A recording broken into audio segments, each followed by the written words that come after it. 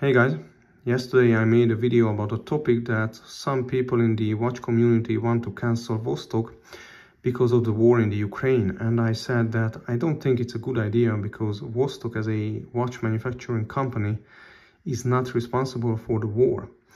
And there were some comments and some arguments back and forth, and I have decided to remove this video because, yeah, there is a war going on and the Ukraine is being destroyed and people are dying on both sides, and arguing about it just doesn't help anybody. And I completely understand why people have negative feelings about Vostok, especially people who are personally affected. Some people wrote that yeah, Vostok watches are used by the Russian military and there are watches displaying tanks and other military stuff, and yeah, I completely understand that, but it's not Vostok who started the war. It's not Vostok watches killing people.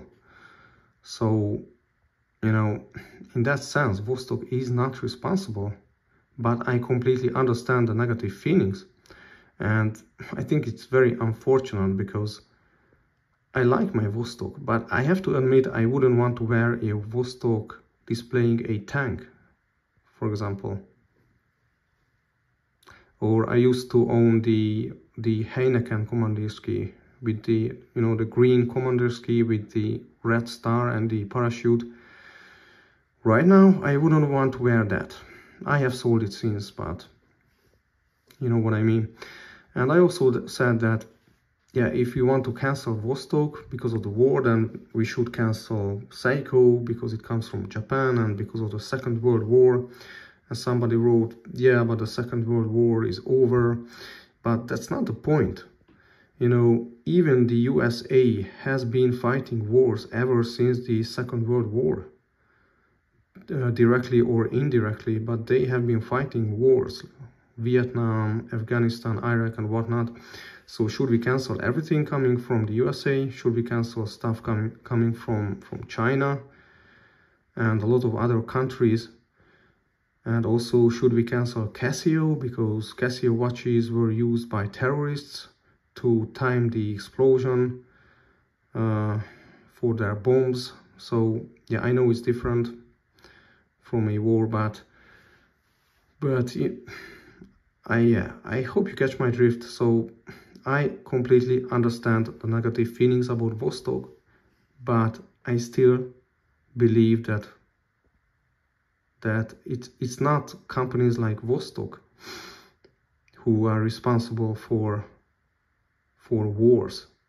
And for that matter, it's not everyday ordinary people who want to go to war. It's world leaders, it's superpowers who want wars because they profit from them. You know, everyday ordinary people, they want to live, they want to be with their families, they want to be left alone, mind their own business, and they want to enjoy life. I mean,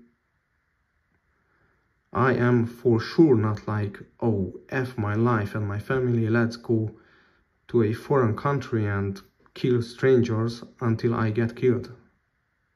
I just can't believe that ordinary everyday people and masses of ordinary everyday people think like that. I can't believe it.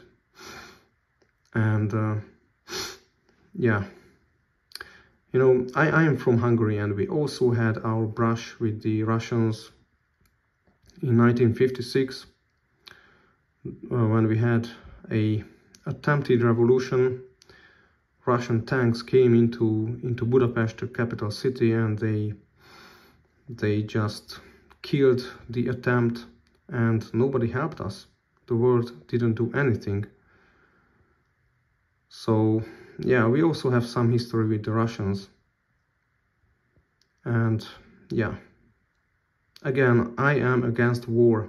It's a terrible thing that people are dying and a country is being destroyed. And I think the war in the Ukraine is different for us in the Western world because it hits home. It hits really close to home.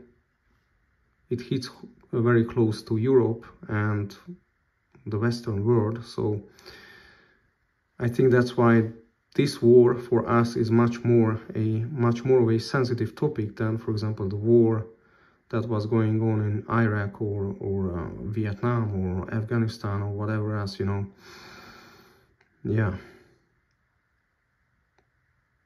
Yeah, I think that's it. Thanks for watching and goodbye.